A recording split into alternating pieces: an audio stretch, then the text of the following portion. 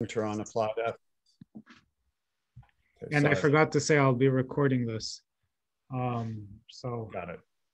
If you so as Nir said, we are old colleagues and friends for many years at Suffolk University, and the work that Nir is doing, that UMass is doing through the Center for Applied Ethics, is the kind of thing that I'm really excited to see happening in philosophy. So I'm especially pleased to be here with you today. So I have sent Nir a PDF or an MS Word document, which has the paper, which is the basis for the talk I'm giving today. The paper is far too long to just read to you. And I also think that doing something like this over Zoom by reading a paper would be just deadly. So what I'm going to do is present a PowerPoint, which more or less outlines the main features of my presentation. I may move through it fairly quickly, but we can come back in the discussion to address any part of it. You can email Nir to request a copy of the paper. The presentation will not follow the paper exactly, but you'll find a deeper discussion of some of the points I'm making in the presentation in the paper if you request it from him. I also, although this paper is on Heidegger, I have tried to present it in such a way that those of you who don't have any background in Heidegger will find it accessible.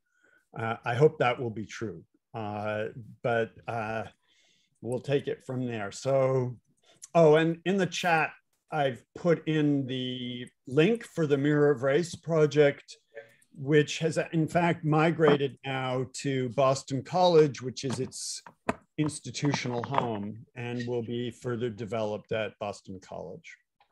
All right, so I'm going to share screen. And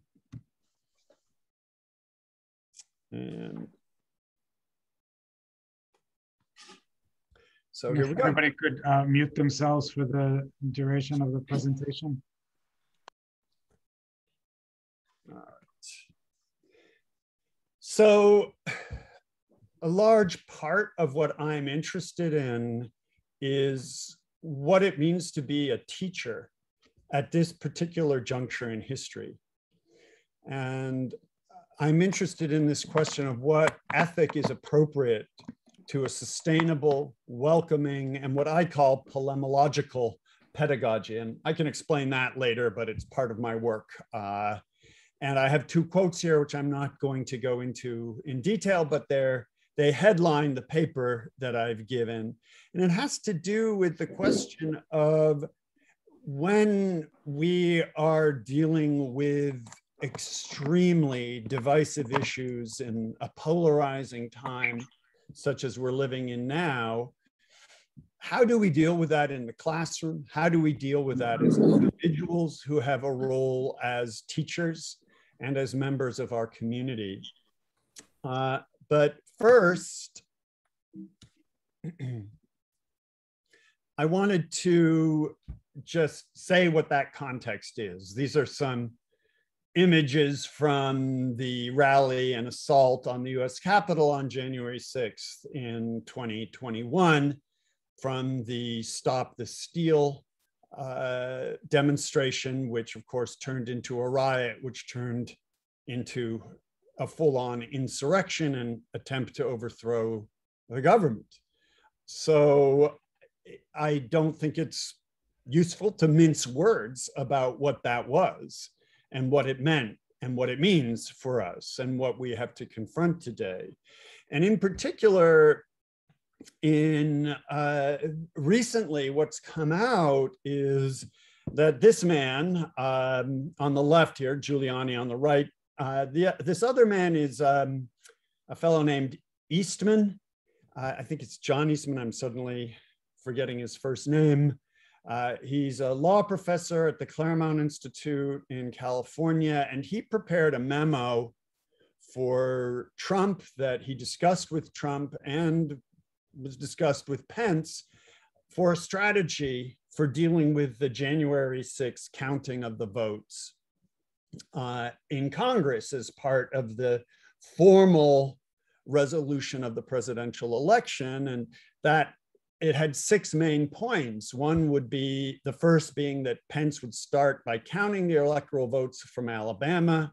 He then gets to Arizona and sets that state aside, rationalizing doing so by the fact that there were electoral votes submitted by the state's Trump electors.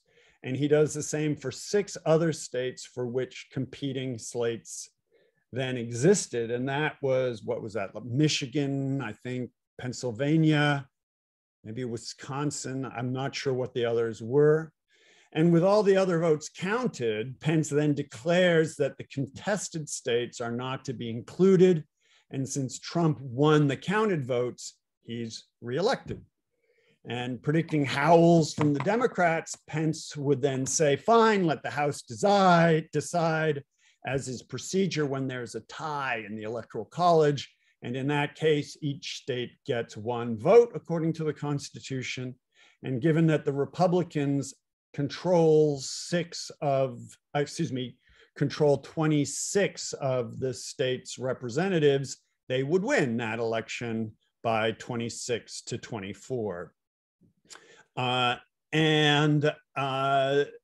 Next, they would block any other consideration of competing ballots by using the filibuster process. And furthermore, Pence would give no warning that this would be happening by asking for advance permission from Congress to do any of this. This was discussed with Trump. This was discussed with Pence. Pence took it very seriously and almost was willing to go along with it, but obviously in the last moment did not. This is a roadmap for a bloodless coup that nearly took place 8 months ago and could easily happen again. So what's the context for this is what I'm calling the new right or the alt-right nationalist international. And for that, because it's not very much covered in the media, not nearly as much as it should be, I just want to present this for you. Some of you may be familiar with it, but others may need a very rough introduction to the kinds of players we're dealing with. The new right. What do I mean by the new right? And what does the new right mean by the new right? It means an eclectic mix of reactionary ideologies and movements that generally reject progressive universalism and bourgeois capitalism, but ostensibly reject totalitarian party politics, imperialism, and the genocide of the old right, much as the new left did in the 1960s with the old left. And that encompasses the alt-right, which is the tech and media savvy mutation of the new right, often postmodern in its embrace of meme magic, social networking, Dada-esque humor, and poning the libs, intermingled with identitarianism, which is a new right appropriation of progressive identity politics, focusing on white identity, or more discreetly, European identity, drawing upon the great replacement theory of Renaud Camus, which is taken up in slogans like white genocide and Jews will not replace us. And that is closely related to ethno-nationalism, or more discreetly, neo-nationalism, nativism, national populism, and other terms. And that's a nationalist politics grounded upon ethnicity as the basis for national identity, often a euphemism for white nationalism, which is a nationalism grounded in white identity as the basis for separate ethno-states, generally a euphemism in itself for white supremacy, a hierarchical politics based on white dominance and governance, law, economics, professions, etc. Now, usually a version of neo-fascism, which is fascism adapted to historical and cultural contingencies, often disguising its affiliations to overt fascism.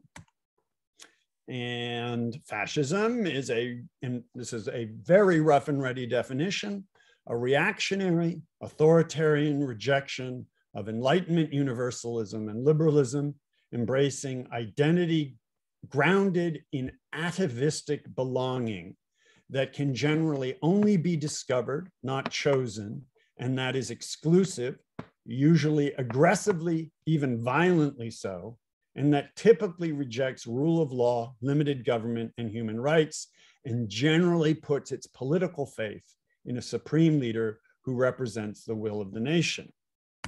And finally, neo-confederacy, which I define somewhat tongue-in-cheek as the once and future thing of America's version of fascism. So this is just a more pictorial version. The new right, on the one hand, we have Tucker Carlson. On the other, I'm forgetting her name, a young woman who was known as, what was her name? Gun Girl at the University of Ohio at Kent, who graduated with her not AK-47, AR-15. The alt-right, Steve Bannon. Here are some identitarians, American identitarians, German identitarians, ethno-nationalists, white supremacy. I think we're all pretty familiar with what that looks like.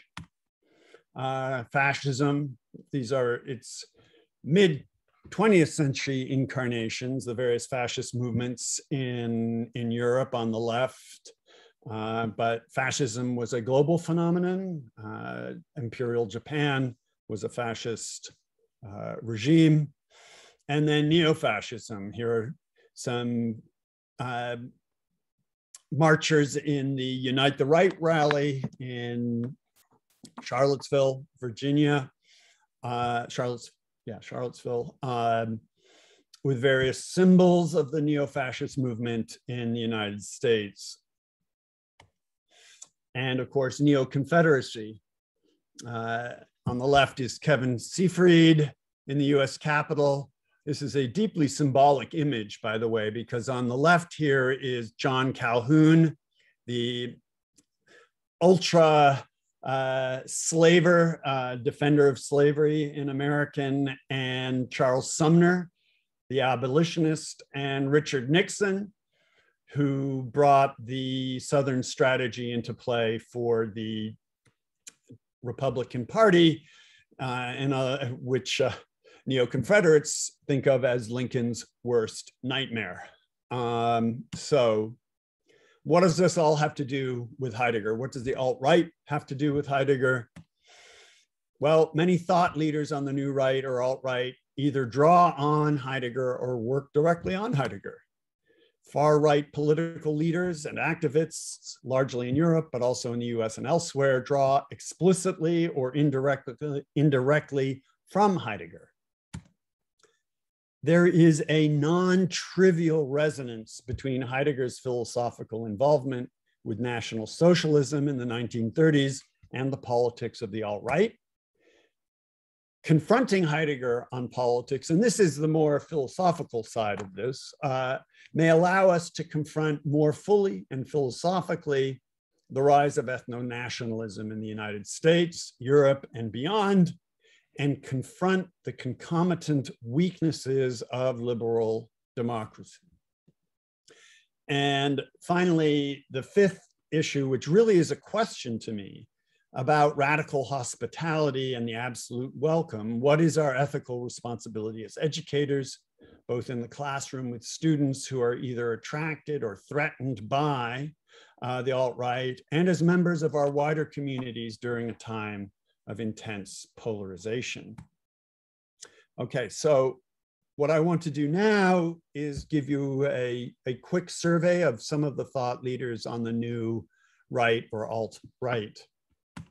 So this first came to my attention as a serious phenomenon when Richard Polt and I published the first book in our book series with Roman and Littlefield International, the new Heidegger research book series, the book by Tom Sheehan, Making Sense of Heidegger, A Paradigm Shift. This was back in November of 2014. And Tom sent us the first review that he had come across of his book by somebody named Greg Johnson. It was an online review. It's a 10,000 word review. And Tom had read it quickly and thought we should know about it and maybe send it on to our publisher. Now, because it was so long, I don't think he fully recognized the context of this review. And this is the full page on the website, Greg Johnson's Countercurrents website. If you look a little more closely at it, you would see that there were books like White Identity Politics and Graduate School with Heidegger. Now, if you weren't looking very closely, you might think that these are cultural studies topics.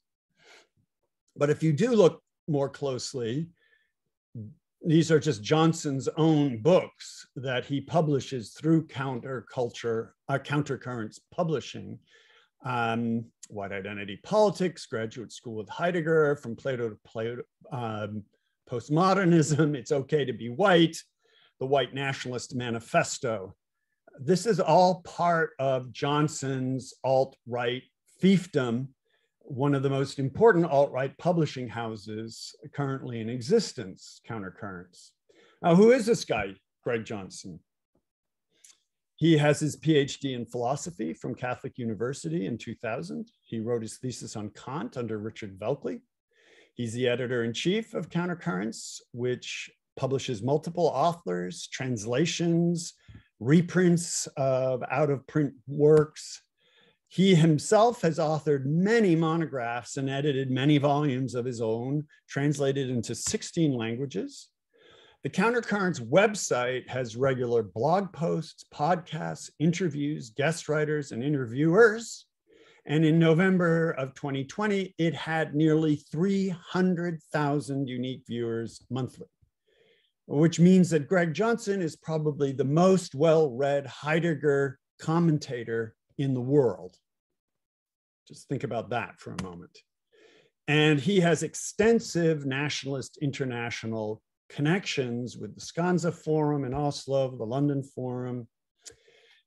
And let me quickly move on. So his work as an international nationalist got him arrested in Norway. He was released. Norway has laws against promulgating violence in politics, so he got in a bit of trouble there. And so what about them as political activists, these thought leaders? Well, there's Richard Spencer, who claims to have invented the term alt-right. He has his MA in humanities from the University of Chicago. He began his PhD at Duke, never finished it. He collaborated with Stephen Miller, Trump's future advisor in campus politics at Duke, and he is the co-founder of Arctos Media, publisher of far-right text, for example, Evola, de Benoit, Dugan, and others. He's an avowed white nationalist and neo-Nazi. He advocates peaceful ethnic cleansing to create white ethnostates, and he was one of the major organizers of the Unite the Right rally. Steve Bannon, co-founder of Breitbart News as the platform for the alt-right, has cited the Italian fascist Giulio Evola and the Russian neo-fascist Alexander Dugin as intellectual influences for his own organicist traditionalism. He's proclaimed of Heidegger under the influence of Dugin, that's my guy. As you all probably know, he was the campaign director and then White House advisor to Donald Trump. and mentor to Stephen Miller. And he's a right-wing Bolshevist, I would say. And he has said, I am a Leninist. Lenin wanted to destroy the state, and that's my goal too. I want to bring everything crashing down and destroy all of today's establishment. Stephen Miller, active in campus politics at Duke with Richard Spencer. And he wrote Trump's 2018 speech for the UN. And I want you to keep this language in mind for when we get to Heidegger. America is governed by Americans.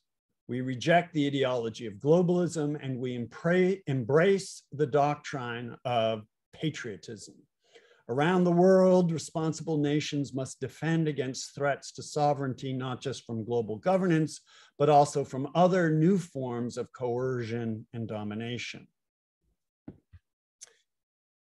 Martin Sellner, leader of the identitarian movement of Austria, he studied philosophy at Vienna, credits his mature thinking to Heidegger, inspired and probably met with Brenton Tarrant, who murdered 51 Muslims in 2 mosques in New Zealand in 2019. Mark Jongen wrote his dissertation on Heidegger under Peter Sloterdijk in Germany, elected to the Bundestag. On the Alternative for Deutschland, Germany's neo-nationalist party, considered the house philosopher of the AfD, and he incorporates Heideggerian tropes in his political speeches and other outreach. All right, so part 3, Heidegger and the alt-right, a non-trivial resonance in the nationalist international. And in November of 1933, Adolf Hitler put forward a plebiscite to the German nation, asking the German people to vote yes or no on 2 things, very simply: Hitler's domestic policy and Hitler's foreign policy. And Hitler's foreign policy involved leaving the League of Nations as one of its main points, right? And that implied leaving the entire regime of oversight that the Allied powers had set up over Germany after the First World War to constrain their remilitarization. So this is Heidegger's speech, which was broadcast on the radio. Voting to leave the League of Nations is not a turning away from the community of nations. On the contrary, with this step, our people is submitting to that essential law of human existence to which every people must first give allegiance if it is still to be a people. It is only out of the parallel observance by all peoples of this unconditional demand of self-responsibility that there emerges the possibility of taking one another seriously so that a community of nations can be affirmed. It is not ambition, not desire for glory, not blind obstinacy, and not hunger for power that demands from the Führer that Germany withdraw from the League of Nations. It is only the clear will to unconditional self-responsibility in enduring and mastering the fate of our people. And this is just some more from that same speech. I think this language is very significant. The will to a true community of nations is equally far removed both from an unrestrained, vague desire for world brotherhood and from blind tyranny. Existing beyond this opposition, this will allows peoples and states to stand by one another in an open and manly fashion as self-reliant entities. The choice that the German people will now make is, simply as an event in itself and independent of the outcome, the strongest evidence of the new German reality embodied by the National Socialist state. Our will to national self-responsibility desires that each people find and preserve the greatness and truth of its particular purpose.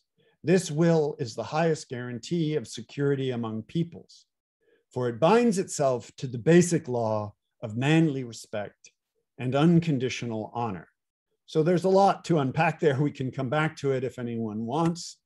But here I want to give you what I take to be Heidegger's most concentrated statement of his politics as proceeding from Heidegger's interpretation of the history of the question of being in Western philosophy since Plato.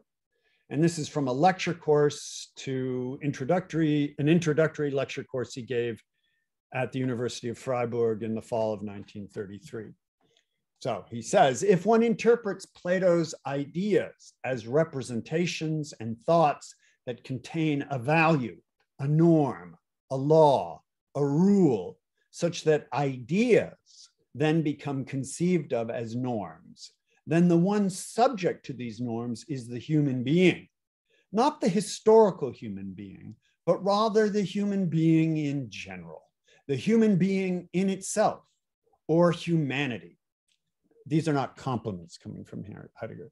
Here, that is, in Platonism in all its forms, which includes almost everything from Christianity to Hegel to Marx for Heidegger, the conception of the human being is one of a rational being in general. In the Enlightenment and in liberalism, this conception achieves a definite form. Here, all of the powers against which we, that is Germany under the National Socialist regime, must struggle today have their root. Opposed to this conception are the finitude, temporality, and historicity of human beings. All right, so I think that's pretty straightforward. It's not too bad in terms of its Heidegger jargon, and we can come back to it if people want. So what I think this all points to in the nationalist international is a multiculturalism between nations, but not within them. It is precisely this conceit of an anti-universalist community of nations in the nationalist international that the modern New Right has latched onto in its reading of Heidegger. At its most subtle, this position can present itself as an appeal to distinct identity without relying on race, only on the right of each historical people to the self-assertion of its own ethno-identity within a bounded territory. It is what allows someone like Greg Johnson to proclaim that, quote, we believe that all peoples should have sovereign homelands where they can live according to their own rights, free from the interference of other peoples, or someone like Richard Spencer to claim that this respectful separation might be achieved by, this is quoting him, peaceful ethnic cleansing. And Greg Johnson, to unite the Nationalist International and his interest in Heidegger, said this in a speech to the London Forum in 2017. The London Forum is a gathering for far-right intellectuals and movement leaders. Heidegger's conclusion in Being and Time is that all cognitive activities, even those of philosophy and science, are made possible by language and other social practices that are learned ultimately by participation in a community that is particular, not universal, changing, not eternal, provincial, not cosmopolitan. In other words, at the root of every cognitive act is ethnic identity. In Heidegger's words, I believe there is no essential work of the spirit that does not have its root in originary autochthony. Autochthony, just in case you don't know the word, means springing from one's own native soil. Thus, contrary to Plato and other Greek philosophers, I'm continuing with Johnson, deracination, that is, an escape from the cave of finitude into a universal, timeless domain, is not the path to wisdom, but the path to the folly of nihilism, which is playing itself out today on the global stage. So now let me move to Alexander Dugin, who is a main figure in the promulgation of Heidegger as the touchstone philosopher for the nationalist international. So Dugin, born in 1962, he is not quite Putin's brain, as has often been reported, but he is deeply enmeshed in Russian politics and intellectual life. He is also deeply involved across the globe with the alt-right Nationalist International. He is the co-founder in the 1990s of the Red-Brown National Bolshevik Party, and he has extensive publications on Heidegger and politics, and he is an avid occultist and practitioner of chaos magic, which the alt-right refers to as meme magic, and may have a chance to talk more about that later. Dugin's most important work on this topic is called the Fourth Political Theory. And Dugin proclaims a fourth political theory in his book of that title to usher in Heidegger's other inception, a new beginning to history, to sweep away the nihilism of millennia since Plato. The fourth political theory transcends and sublates the three preceding ones in modernity, according to Dugin: liberalism, communism, and fascism. These prior three had each in their own way elevated the human being as a subject, as the agent of politics and history that only entrenched Platonic nihilism deeper in modernity. In liberalism, that subject is the isolated individual. In communism, that subject is class, especially the working class. In fascism or Nazism, that subject is the race or the state as the embodiment of the race. And drawing on Heidegger's critique of biological racism, Dugin argues that racism as a form of modernist subjectivism can be purged from National Socialist ideology. And now quoting Dugin, without racism, National Socialism is no longer National Socialism, either theoretically or practically, and becomes harmless and decontaminated. We can now proceed without fear to analyze it objectively in search of those ideas within it that could be integrated into the fourth political theory. So Nazism purged as ethno-nationalism. For Dugin, the core, if repressed idea of National Socialism, after purging its racism, is a positive attitude toward the ethnos, an ethnocentrism. Dugin describes the ethnos in this way as a cultural phenomenon, as a community of language, religious belief, daily life, the sharing of resources and goals, an organic entity written into an accommodating landscape, as a refined system for constructing models for married life. So no LGBTQ plus here, please, as an always unique means of establishing a relationship with the outside world, as the matrix of the life world, here he draws on Edmund Husserl, and as the source of all the language games, drawing on Ludwig Wittgenstein. So here we get into a little bit of Heideggerian terminology. For Heidegger, Dasein is the word for the kind of being that we human beings are, a being that is capable of asking self-reflectively the question of the meaning of being, of interrogating its own interpretive structures and historicity. We are Dasein. So for Dugin, Heidegger provides the best philosophical basis for the ontology of the ethnos as Dasein, a revolutionary, for Dugin, conception of being human beyond modernist subjectivity. Heidegger's Dasein is no longer a Platonizing subject that imposes its will to power on history as the atomistic individual of liberalism, the class to end all classes in communism, or the master race of Nazism.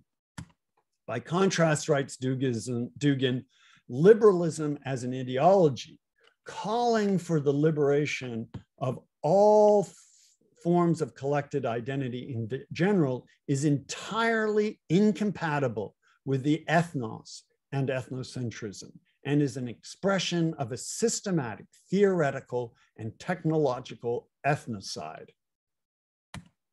This is the basis for Dugin's, and by extension, Putin's and Russia's decolonialist championing of Eurasianism against Western-style liberalism, or what Dugin calls Atlanticism.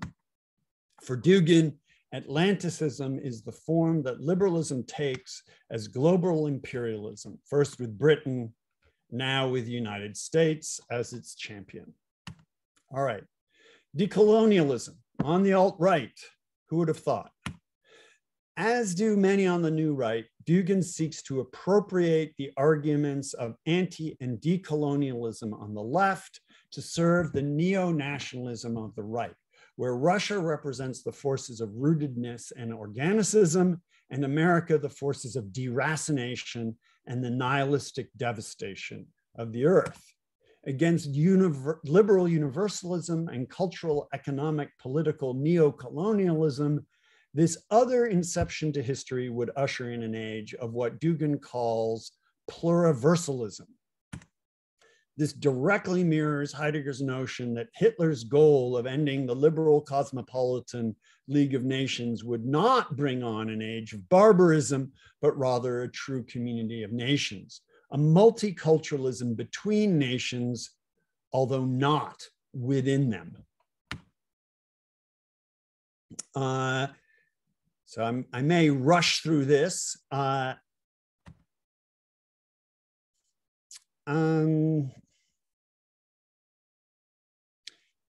So there's probably too much here to go over in detail.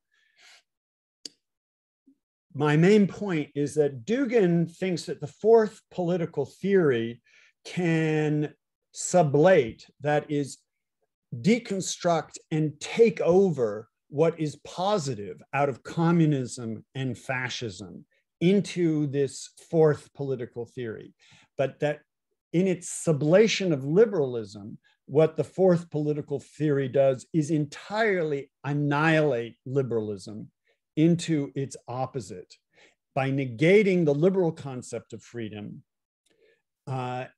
in order to allow a completely new conception of freedom to arise.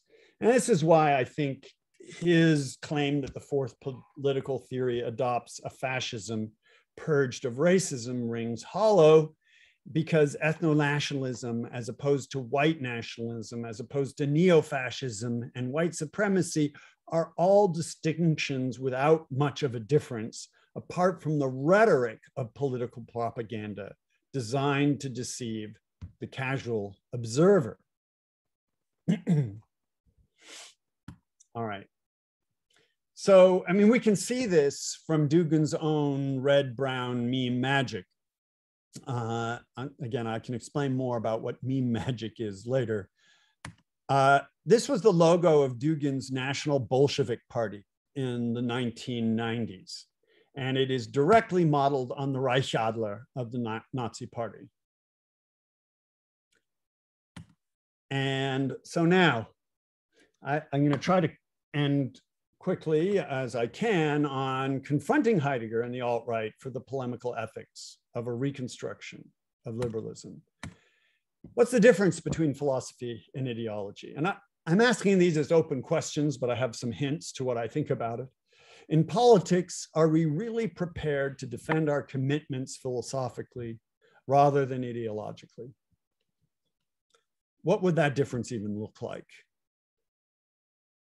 If philosophy entails absolute freedom, would that difference not mean leaving oneself open to challenging one's own most cherished commitments without ideological repression of the hard questions?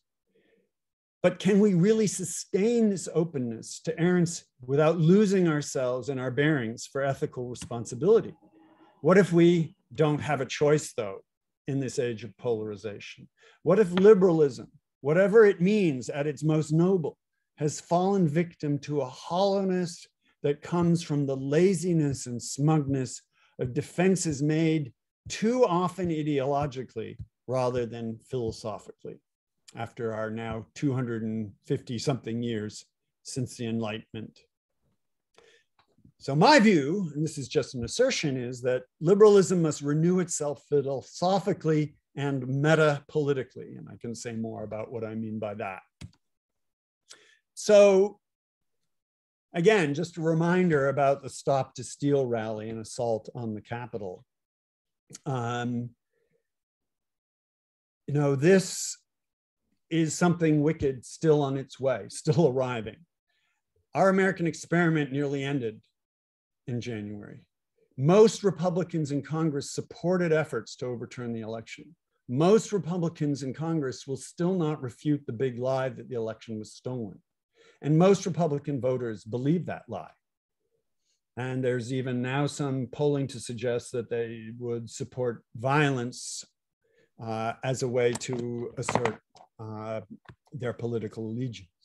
Republican state legislatures are now attempting to pass scores of laws to repress undesirables votes and to set up the possibility of those state legislators overturning slates of electors voted by the people to substitute their own electors in the next presidential election. Republicans are more and more explicitly embracing the language of ethno-nationalism and Jim Crow politics. For example, Tucker Carlson has actively promoted the great replacement theory on his show. And so in my view, we are just one congressional election and one presidential election away from the imposition of minority rule and a new Jim Crow in the United States. And I hope I am being a chicken little about that, but given everything I'm seeing, I don't think it's crying wolf.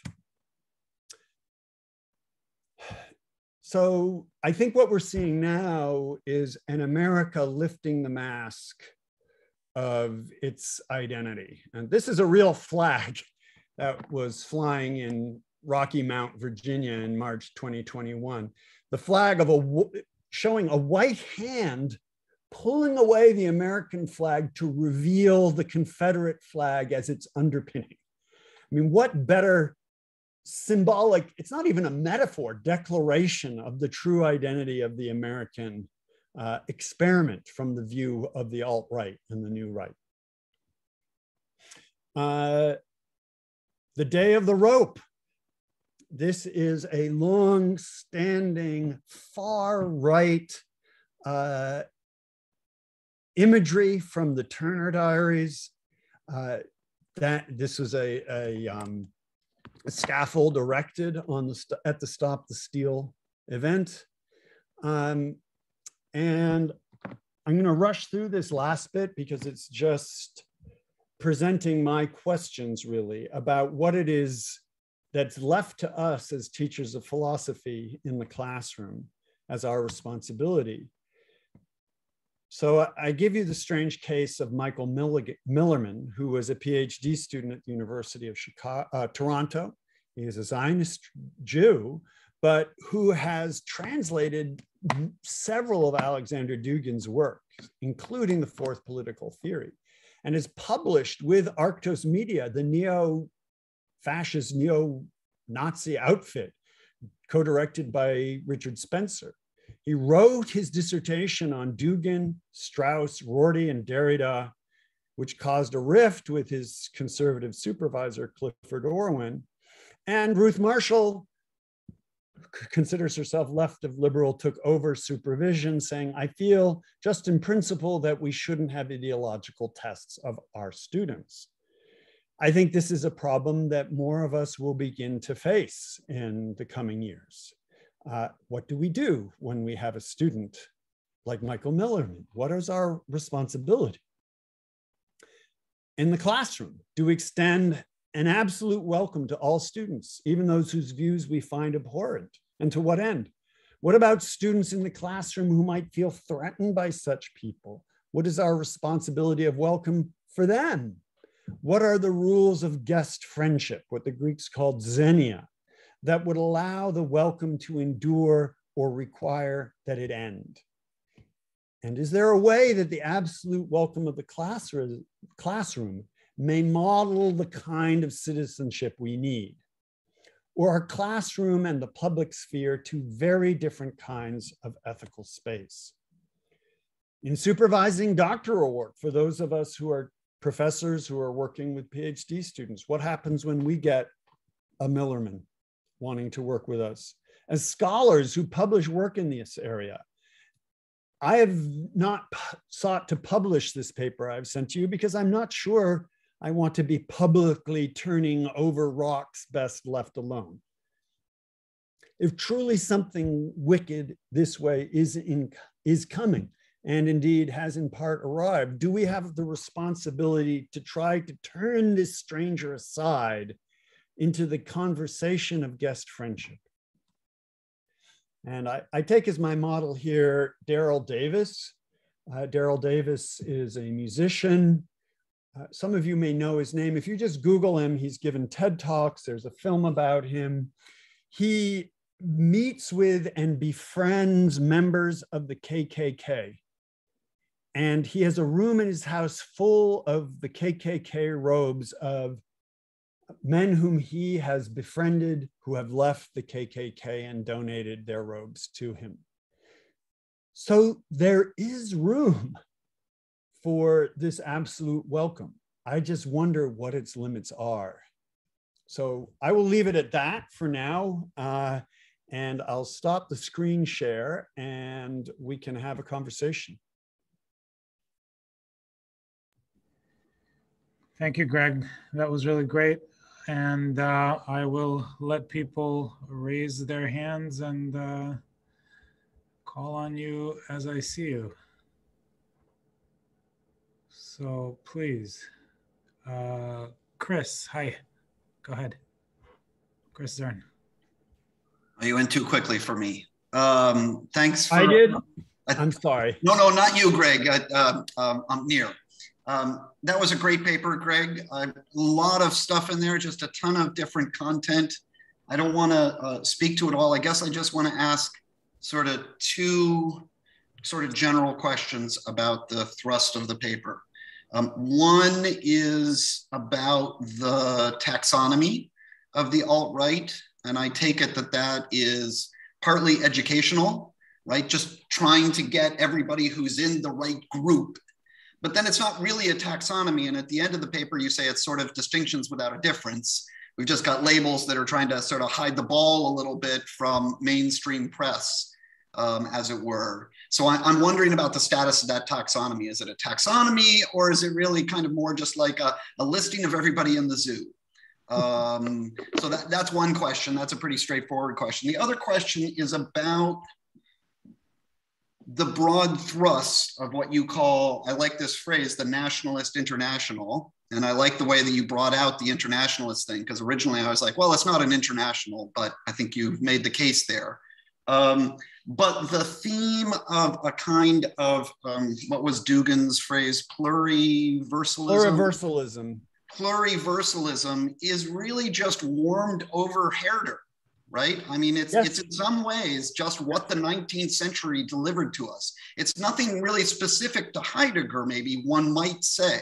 I mean, I think it's deeply in Heidegger, so I don't want to argue about that part. I'm more skeptical of Heidegger than you are, but I do think that 19th century ethno-nationalism is deeply embedded in Heidegger, but that seems to me sort of just like, you know, the lint he picked up on his feet while he was going through his German Bildung, right? In some ways, it was just the intellectual seas that he's swimming in and as he's learning his trade craft in the early 20th century, because really from Herder on for another 120 years, you get an endless development of this very specific idea that every nation, every natio, every people, every gens has a sort of unique talent to give to the world. And in order to realize that talent, they have to internally cleanse themselves and separate themselves into little contrasting enclaves so that they can deliver their truth to the next one. You even get it in, you know, Du Bois's Conservation of Races in, what is that, 1893 or something like that. So it's not really a Heideggerian theme. Dugin might be using Heidegger to put that theme forward. You get the point of my sort of, I just want more sort of how much is this a Heidegger thing? How much is this Heidegger as a charismatic writer who people get really into and have a good time, you know, explaining to other people or something like that? That's really the thrust of the question I'm more interested in. Thanks. All right, so let me answer your first question about taxonomy. I think, first of all, there is an educational aspect to this. I think the American people are very ill-informed about the alt-right and what they call themselves and how they label themselves. And, you know, they have their differences among themselves. You know, it's a bit like, you know, 19th century communism, where there are all kinds of battling tiny little thises and that's that have different angles and different takes on it. And it's extremely bewildering for those who stand on the outside of it. I do think that there are real differences among them, but the general overarching tendency, I agree with you, is that many of these are distinctions without a difference in the final analysis. And a lot of it is a disguise in the American context, where outright ethno-nationalism, racism, and so on is still, you know, even after Trump, you can't do it quite openly. So I think it's important to know how they name themselves, but we have to also be able to say what this is tending to, which is a form of neo-fascism in our time. We're really on the cusp of that. We're fascism adjacent. And that is very worrisome to me. All right, your second question. I think you're right, absolutely, that this is an intellectual phenomenon that's at least as old as Herder. And it is why I think it is the problem of our age, is how do we reconcile the universalism of the Enlightenment and the classical liberal project, as flawed as it was in many ways. How do we reconcile that universalism with the particularity of human belonging to language, to place, to culture, to tradition? I think there's a head-on collision between those two things that is at issue for the whole planet right now. And figuring out a way to deal with that constructively rather than destructively is what's at issue for what I call reconstructive liberalism, or a rethinking of liberalism, because liberalism has fallen asleep at the wheel. It has not dealt with this problem sufficiently well at the meta-political, meta-ethical level of its deep roots. I don't think you're going to get there through John Rawls. I think it needs something more serious and more profound in order to meet this challenge. As much respect as I have for John Rawls, he was my teacher as an undergraduate. So for me, Heidegger is important, first of all, because he is a figure that is taken up by the Nationalist International as the thinker, or one of the major thinkers for what they're driving at. But also because Heidegger exposes what's meta-politically at stake all the way back to Plato in the Western tradition. I don't agree with Heidegger's reading of Plato, but I do think he's right that what's at stake are philosophical questions about universalism and particularism that stretch back all the way to Plato's ideas and how the ideas relate to the particulars of our lived experience. So for that reason, I find Heidegger useful as a foil for the reconstruction of liberalism that I'm interested in. I hope that answers your question, Chris. But you know, Herder is a very interesting example because he's not a proto-fascist. And in some ways, he's trying to articulate the problem that I've just mentioned of saying, you know, there is some universal conversation we want to be having, but in order to have it, we each have to be able to speak for ourselves and know ourselves. And he doesn't have that 19th century internal purification of the language and culture, that obsession that comes only later, I think, in the 19th century. Yes, that sort of paranoia about purification is a late 19th century development that becomes pathological and truly nihilistic in the 20th century. So I think Herder is putting his finger on things that make Herder a very interesting figure in this. And you're right to cite Du Bois. I'm very interested in Du Bois because I think we see the same thing happening in Du Bois. And we feel great sympathy for Du Bois. I do. I understand what he's driving at, but I don't see him as a villain in this story. I see him as touching on the central nerve of our time and trying to come up with a way of addressing it. You know, he became pretty depressed about the prospects of a solution by the end of his life. I mean, he moved to Ghana and left the United States. So, but not everyone is as pessimistic as I think Du Bois became. So let's hear from Steve, then Jeff, then Olivier. Hi, thanks for a great talk. I was going to ask about the role of Heidegger, but since it's already been done, I'll come at it from a slightly different angle, but still a Heidegger kind of question. I mean, one thing that sticks out as different between Heidegger and the alt-right is their tone, let's say, and maybe tone doesn't matter that much.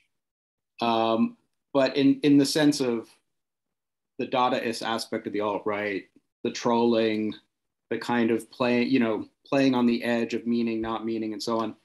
And of course, Heidegger is known for kind of kitschy sincerity, we could say, almost. And maybe this doesn't matter because, of course, the Nazi Party also had those features of the alt-right. And I'm just wondering about the relationship of these two tones, as it were, if there is any, or if there's anything important there at all.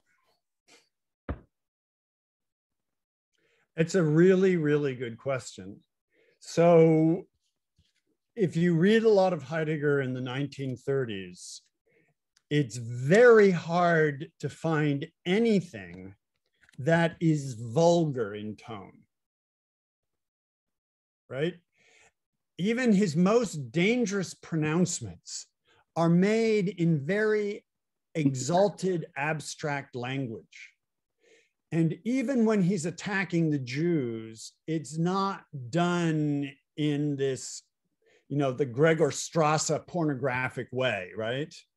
Sort of anti-Semitic pornography that was very common I mean pornography in a loose sense. So, you know, Heidegger tried to remain an intellectual, part of an intellectual nobility. And I'm sure he did, he detested what he saw as National Socialist vulgarity. But at the same time, fascist movements are populist movements. And they have no other way to mobilize but to mobilize along those lines, which is exactly what we're seeing now. I mean, my favorite example of this, I'm going to go back to sharing my screen. I'm going to give you one of them from my talk that I collected for the end of the talk. So Pepe the Frog is an aspect of the meme magic of the alt-right. Pepe the Frog is a character who was made by a cartoonist in the early 2000s. He's a kind of laid back, slacker, you know, feels good man. He's sort of slightly depressive. But the alt-right seized on this figure of Pepe and converted him into this Dada-esque figure. So, I mean, here's an example. Pepe the Frog on the day of the rope, which is from the Turner Diaries, the day when the insurgents start massacring people of color and their white sympathizers across the United States. And the idea of meme magic, which goes back to the chaos magic of Aleister Crowley, and I mean, it's a really weird affiliations there, but the idea is that you can create these memes, these visual cues that can infect the political culture and change the world. So the alt-right meme magicians were absolutely delighted when Donald Trump himself, took up the Pepe the Frog meme and put it into his own feed, right? So Trump as Pepe the Frog. And the Pepe the Frog meme has gone way deep. This is the storming of the Capitol. This is the national flag of the People's Republic of Kekistan, right? And it is modeled on the Nazi Germany's war flag, where the 4 clover leaves of 4chan, where Pepe the Frog emerged as a meme, mirror the old Iron Cross, and Kek mirrors the swastika. The idea is that Pepe the Frog is actually the incarnation of the ancient Egyptian god, frog god, Kek, who was a god of chaos and darkness. So here they are. I mean, going from a cartoon figure to storming the Capitol as a symbol of neo-fascism. This is how they mobilize the youth. And we, people of my generation, it flies under the radar entirely for us, but it's there. And it's a powerful thing for people. And it's among our students, even if we don't know it. So how do you balance the exalted Heideggerian tone with the Dada-esque Pepe the Frog tone? The alt-right wants to finesse that. They want to be able to do both at the same time. And that, and if they can, that is their path to power. Just like it was for the New Left in the 1960s, which failed, but the New Right sees itself very much in the model of the New Left of the 1960s, using the same methods to gain political and meta-political influence. Jeff?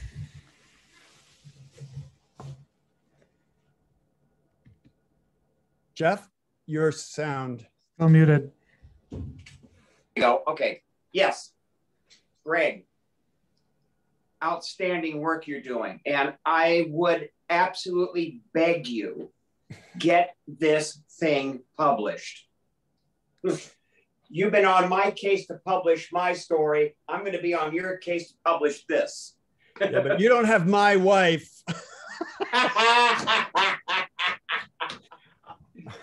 But it's important that you've pulled it together. Yeah. Because some of you listening may not know, I came out of this world. I was involved in political movements that led to this. And I've been starting to speak out about it. I even gave a talk at the JFK library this past summer about it. Yeah. But this idea of how do we deal with it in the classroom? I've been struggling with this for some time now. An incident took place, and I wonder if I did the right thing. About 4 years ago, I had a student in one of my in my ethics and social life class, ethics and civic life class, who started to spout off anti-Holocaust stuff, that the Holocaust was a Jewish hoax, etc. I cut him off. I firmly put my foot down. I say, that is not welcome in this classroom, and I'm not going to allow you 1 second to dispute this nonsense. Some people have told me, you know, he tried to say to me, well, there's 2 sides to every story. And he said, not to this one. And and as you know, Greg, for years, I've been complaining about the need for a liberalism with teeth. Because the thing I have noticed in the part of people of a more liberal or progressive disposition is precisely this is under their radar. They haven't seen it. And I'm like you, I'm frightened by this. Did I do the right thing? Should I have put my foot down like that? What do you do in the classroom? I think it depends on each teacher and what they see to be the limits of their strength and the needs of the other students in that classroom, right? Because it's not just that student who is at issue, it's the other students too. So I wouldn't fault you for what you decided to do. And it reminds me of Frederick Douglass's 4th of July speech, where he says, you know, well, what would you have me do? Would you have me debate with the slaveholder that slavery is wrong? I mean, aren't we past that at this point, right? And I think there is something to that. But, you know, even Frederick Douglass went to and met with his former owner and tried to find a way to reconcile and bring him out of himself. So I think there are sacred places for where the absolute welcome can happen. But I think the teacher is entitled to say what the rules of hospitality in their classroom are.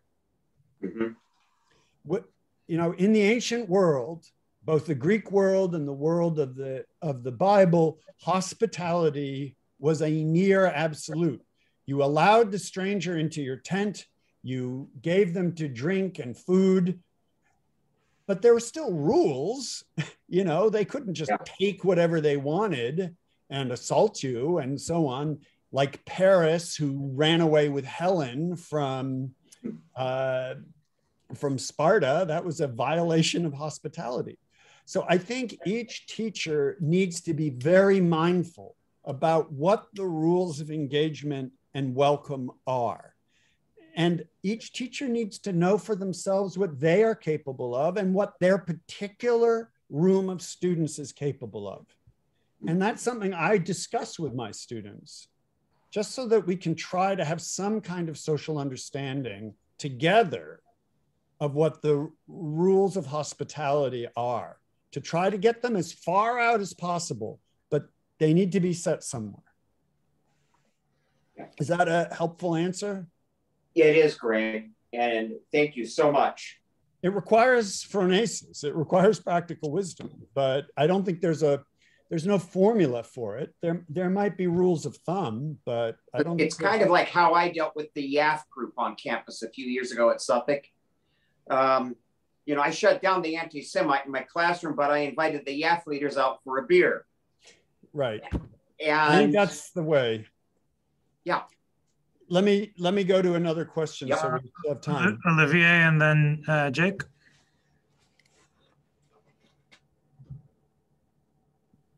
Yes, can you hear me?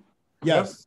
Okay. Hello. Thank you very much for this very interesting talk. I'm always a fan of talks when Heidegger is being connected to Nazism, and I have a comment, and maybe it's also a question about when you connected these different far right and groups to one another, and it came to my mind that you mentioned also the European ones, and one I was missing as an example, and that I would like to highlight now is the Swiss party, the SVP, the Schweizer Volkspartei. And I think it might be an interesting example for you, for your project, because the SVP meets yearly with the AfD, the Alternative für Deutschland, and they put forward very controversial initiatives in Switzerland. Yet they are the most, they have the most seats in the Swiss parliament. So they are also doing a lot of governmental work. And I just want to share my screen quickly with you. I think you have to ask Nir for permission. Oh. Are they the ones who came up with the anti-mosque yes, legislation? Exactly. Yeah. Exactly, for example. And I just wanted to show you one commercial that they do. So for example, here they made two sorts of sheeps. One, the white ones are on the Swiss border, on the Swiss part, right, because of the cross. And then you have the black ones that are on the other side, and the white one kicks the black one out, and they basically say Sicherheit finally provide safety, yes zur Ausschaffung krimineller Ausländer. So vote yes to Ausschaffung would be I don't know, criminal foreigners. What's the one with the yellow, black, and brown sheep, and then the white sheep outside? This one. Oh yeah, that's an anti-SVP. That's an anti, exactly. And that's what, exactly. And okay, this is it. I just wanted to show you this as an example to no, thank you. What they do. But I think it could be interesting because on the one hand, the Swiss model is, don't forget, Switzerland is this direct democracy. So it seems to be that sometimes direct democracy seems to be the reason why they are there in the first place.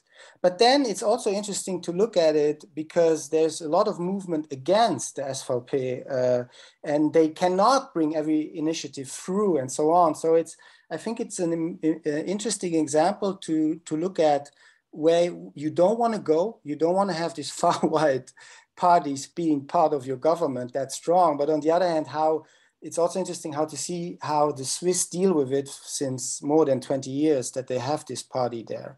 Like if you compare it, for example, to the AfD in Germany, the other parties exclude the AfD much more than in Switzerland. They do it with the SVP. So I was just thinking about this example. That's interesting. And you think that that's partially the responsibility of the more direct democracy of Switzerland? Well, I'm not an expert on this, and I don't know the literature on this. Okay. So it's just I thank you, and I will look into it. It's just my personal example, yeah. But what I'd say about it, without knowing much, is simply that it underlines the necessity of citizens actually taking up these questions and thinking them seriously through, and not just having a merely ideological reaction. You know, I'm all in favor of being opposed to these political parties, but if it's simply knee-jerk, without thinking through why this is happening and what the larger historical questions are that are motivating it, it's not going to be successful. So that's my larger concern philosophically and politically. Let me just add to this. What you can see with the SVP in Switzerland is that once they are part of the government and they are basically forced to do governmental work, you can see also how they split up, how some that were very radical become much more moderate over time and even leave the party to some extent. And you also see a clear difference between SVP in the cities and SVP on this classical city rural divide. Rural, thank you. Rural division. So yeah. That's always an issue of whether revolutions radicalize or not. And in what you're describing is one that becomes institutionalized. But the thought leaders on the alt-right want genuine revolution. You know, Spencer wants ethnic cleansing, right? So there's not really a good way to moderate that. So the danger is when groups like that actually come into power and the radicals actually gain the upper hand. Then they end up purging people who have those moderate tendencies. And that's when the dynamics of really dangerous purging start taking place, both internal and external enemies. You know, like Stalin with the Trotskyites and so on. Is Jake next? Jake, you're up. Thank you, Olivier. Yes, I hope you can hear me.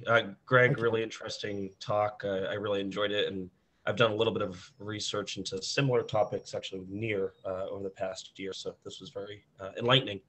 One of the questions I did have for you is at the near the end of the presentation, you mentioned that it's very possible that liberalism, broadly construed, democratic liberalism, needs some kind of philosophical or meta-ethical kind of rejuvenation, or may need that in order to handle these sorts of backlashes, pushbacks from sources like the alt-right.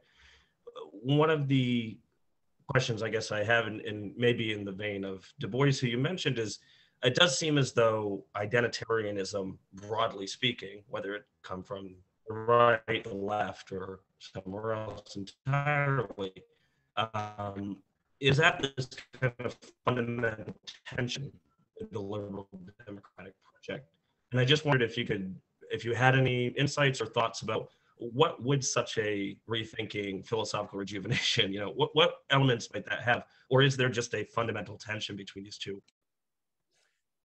Well, I just published a book called Towards a Polemical Ethics, where I begin to sketch out what I think is involved in that. And it's where I take on Heidegger's reading of Plato as the arch liberal, weirdly enough, right? But I actually take him seriously on that front. And I try to defend Plato against Heidegger in order to set up what I take to be a metapolitical reconstruction of liberalism, which is the next leg of the project. So if you want to see more in depth what I try to articulate there, that's one place where I start to try to do that. But I do think it has to do very, very bluntly, crudely, with what I think is a fundamental human paradox in what it means to be human, which is to be both, how would I use the metaphor of being both earthbound and skybound. We are both deeply connected, linked, rooted to the sense of belonging and meaning that we get from our historical particularity, the language, the culture, and so on, that we grow up within. Even if we dislike it, it's still part of who we are, right? And it gives us the world of meaning. Yet at the same time, there's something about being human, and this is what I think is important and against the alt-right, that to be human also means to be capable of transcending that rootedness. But in my view, always for the purpose, the transcending always is for the purpose of returning back to earth and reconstituting your world in a better way. So I think this, what I call polemical hermeneutic between our rootedness and our capacity to transcend our rootedness is what liberalism has to come to grips with much more fully in order to come up with a metapolitics that's capable of addressing what the alt-right is touching the nerve of, that's going on all over the world right now. And it's not just Europe. You see this in South America, you see it in India, you see it in Myanmar. It's happening everywhere because of what globalism, which is a form of the universalization of the human being, is doing to people's sense of local traditional belonging. So how are we going to finesse the local with the global? That's what we have to be thinking through in terms of an understanding of what it means to be human. So go to That's that. very interesting. Yeah, if you don't mind sharing it, or maybe I can grab it from someone. Yeah, I'll send it. Again, anyone who wants the paper, email me. Greg, we don't have a ton of time left. If I could offer a question of my own. What do you think of the possibility that there's limits to how much rejuvenation liberalism is capable of structurally while still staying liberalism? In other words, I think we may have talked about this over the years. There's that great review of Mein Kampf by Orwell in 1940, before the entire world was to finally and completely find out what Hitler was about.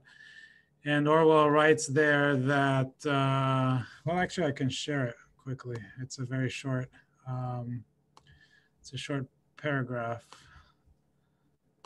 So he says, also this is, do people see that? Yeah. So this is the end of the review. He says, also Hitler, grasped the falsity of the hedonistic attitude to life. Nearly all Western thought since the last war, certainly all progressive thought, assumed tacitly that human beings desire nothing beyond ease, security, and avoidance of pain. In such a view of life, there's no room, for instance, for patriotism and the martial virtues. The socialist who finds his children playing with soldiers is usually upset, but he's never able to think of a substitute for the tin soldiers. Tin pacifists somehow won't do. Hitler, because in his own joyless mind, he feels it with exceptional strength, knows that human beings don't only want comfort, safety, short working hours, hygiene, birth control, and in general common sense. They also intermittently want struggle, self-sacrifice, not to mention drums, flags, and loyalty parades. However they may be as economic theories, fascism and Nazism are psychologically sounder than any hedonistic conception of life. The same is probably true of Stalin's militarized version of socialism. All three of the great dictators have enhanced their power by imposing intolerable burdens on their people. Whereas socialism and even capitalism in a more grudging way have said to people, I offer you a good time, Hitler has said to them, I offer you struggle, danger, and death. And as a result, the whole nation flings itself at its feet. Perhaps later they will get sick of it and change their minds, as at the end of the last war, after a few years of slaughter and starvation, greatest happiness for the greatest number is a good slogan. But at this moment, better an end with horror than a horror without end is a winner. Now that we're fighting against the man who coined it, we ought not to underestimate its emotional appeal. So I guess my my question was, what kind of reconstructed liberalism could ever match the emotional appeal of that? And should it really try? Or should its emotional appeal be, here's what we'll never try to do?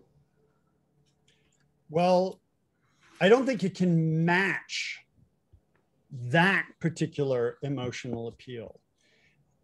But I think there is truth to the fact that human beings are not always going to be satisfied with, Brave New World's, 3 square meals a day and birth control, and you're done for the rest of your life. That's not going to satisfy everyone. But the good news is that human beings are always going to have challenges that they need to face. And the human species on this planet will always have challenges. Do those challenges have to be in the form of enemies that are other human beings? I think that's ultimately the question. And I think that most human beings do not need to gear their lives around making enemies of a class of another human being, but they do need meaning in their lives. However, when people are at a loss for meaning and are afraid, they can be galvanized into meaning by the forging of enemies.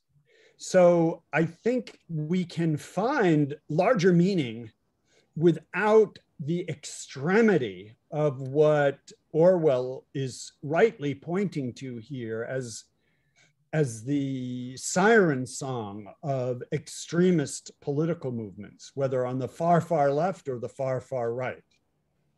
And what both of those kinds of movements have to their benefit is that they appeal to the side of human nature that wants to transcend itself. It just channels it into the most destructive direction possible. So I think liberalism needs to think about how we can transcend our petty everydayness to something more noble, but that nobility does not have to be constructed on the basis of an enemy. Excellent. Thank you. Thank you. All right, friends, we are out of time. I think we need to let. Thanks, everyone. Thank you, Greg. That was really terrific. Thank you. Thank you. Thank you, Greg. Thanks, everyone. And Leslie, thank you for your note if you're still there. It's good to see you or hear from you. Nir, thank you very much for this opportunity, and I appreciate the questions. If anyone didn't get a chance to ask a question, you can find my email pretty easily. Send it to me. Thank you, Greg. Thank you, Nir. Thank you, Greg. Bye-bye. Bye.